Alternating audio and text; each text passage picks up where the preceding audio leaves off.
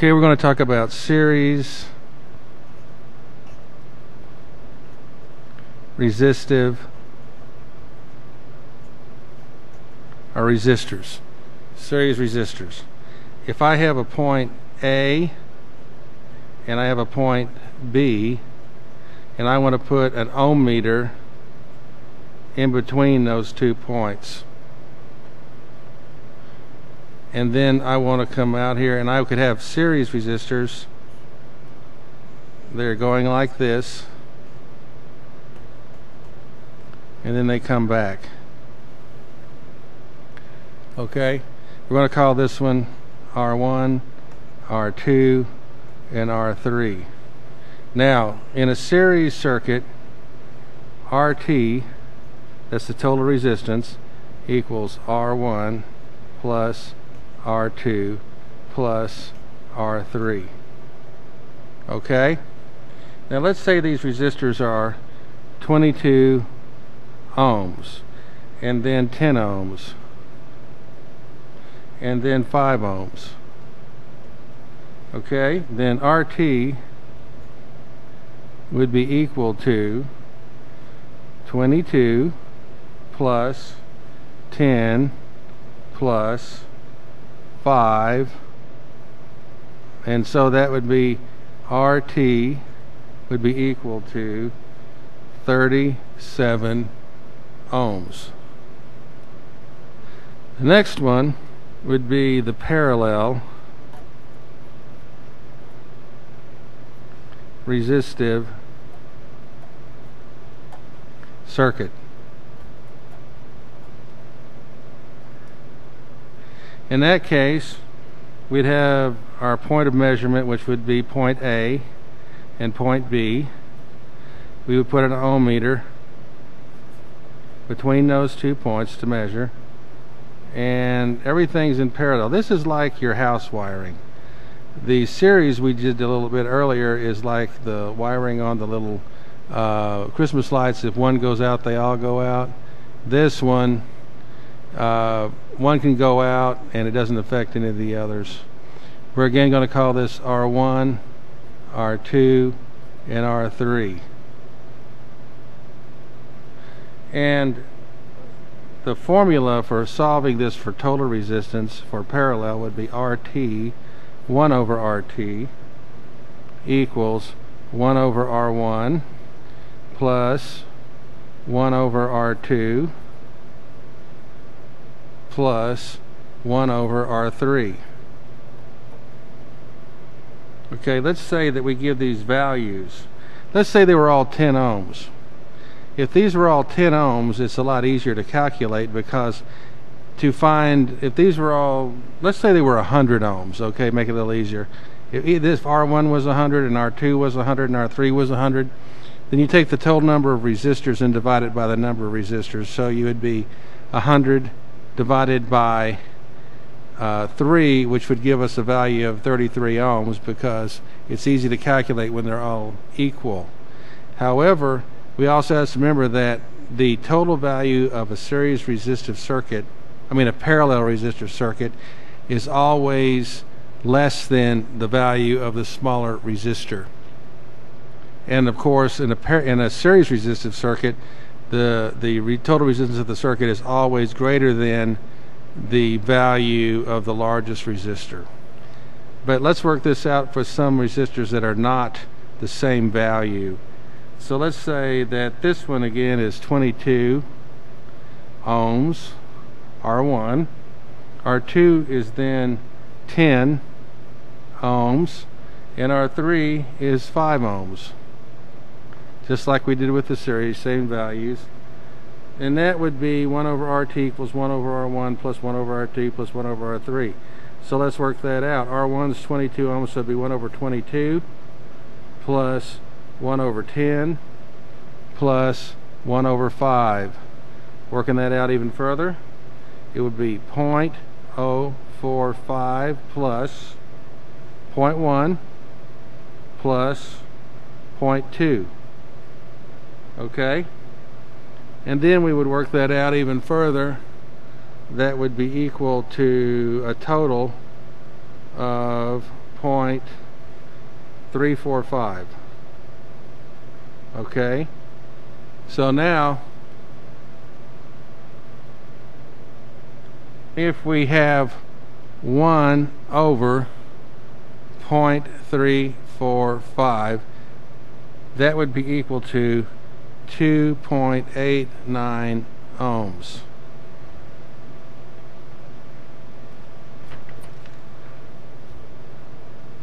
The next one would be a combination circuit.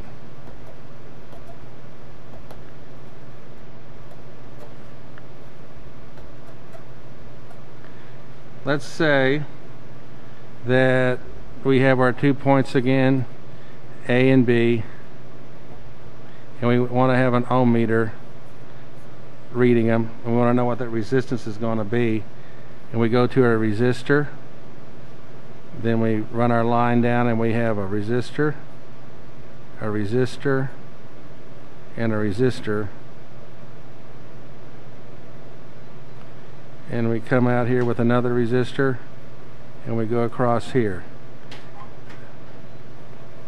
This is not a simple circuit. This is a complicated circuit. It has both parallel and series components. What we will do is we'll call this one R1, let's call this one R2, R3, R4, and R5. The first thing we need to do is solve the parallel components of the circuit. So let's remove the series components and let's just look at the parallel component.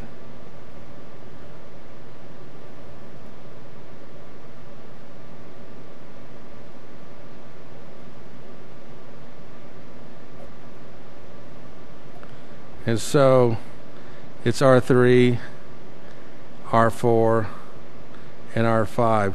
Now let's just put some values in here. Let's say that this one's 100 ohms, 100 ohms, and 50 ohms. This one is 50 ohms, and this one is 100 ohms. So they're not all the same values, and some are in series and some are in parallel. The current, let's just say this is the negative side here. The current's going to flow totally through this resistor. It's going to divide through these resistors and then sum back up again and go through that resistor. And you remember the rules for series and parallel circuits. In series circuits, the current is the same. In parallel circuits, the current divides. In series circuit, the voltage is dropped across the resistors and it is a division, like the voltage here and the voltage here and all the voltages here would have to add up to be the total supply voltage. And so when we look at the difference in these circuits, we'll see where the current is dividing up, that's going to be our parallel component, and where the current is the same, that's going to be our series component of the combination circuit. If this is 100, 150, then that would be 1 over 100 plus 1 over 100 plus 1 over 50, which would be 0.01 plus 0.01 plus 0.02, which would be equal to 0.04. If we take 1 over 0.04, the total resistance of the parallel part of the circuit is equal to 25 ohms. So we have 0.01, 0.01 plus 0.02 equals 0.04. We take 1 over 0.04, it's going to be 25 ohms. So now we can simplify this circuit, taking the parallel part out by going here and having a resistor, and then another resistor, and these are all in series. This one is 100, this one is now 25, and this one is 50. and that would be the formula for series. RT equals R1 plus R2 plus R3, so it would be 100 plus 25 plus 50, which would give us a total of 175 ohms for the whole circuit. This circuit between A and B is now 175 ohms. And we got that by simplifying the circuit by taking the parallel and making it into one resistor, and then that became a simple series circuit, and that allowed us to find the total resistance. Now there's also rules for other components in series and parallel, like inductors.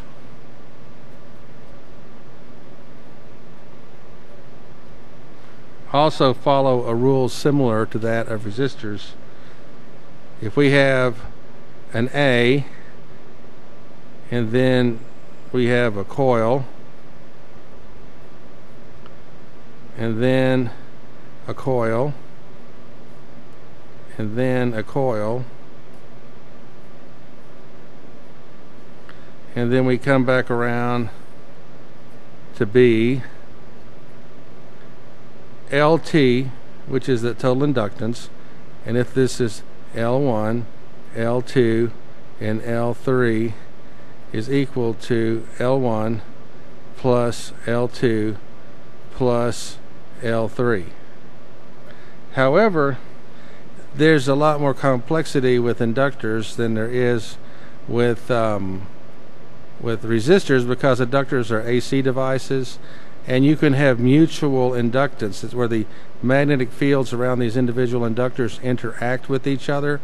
And so even though this is the basic way of finding the total inductance in a simple way, we also have to have a way of calculating how much the mutual inductance of this inductor affects that inductor, and this inductor affects that inductor, and that will change the total inductance. And that's a pretty complex formula. But to simply find what the total inductance would be if they're in series, you would use this method. Okay? So let's just say that this is 10 henries.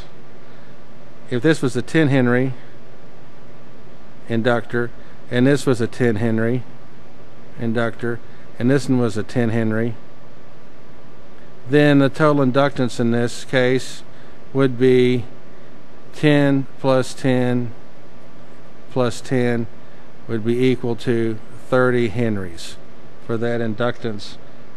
Now, that's for inductors in series. But also, you got to remember that inductors, this is for AC. Inductors are like a wire at DC, so they don't really have a lot of effect or impedance to the signal when it's a DC. It acts like a wire. And so the only thing you have is the resistance of the wire itself. Now, inductors in parallel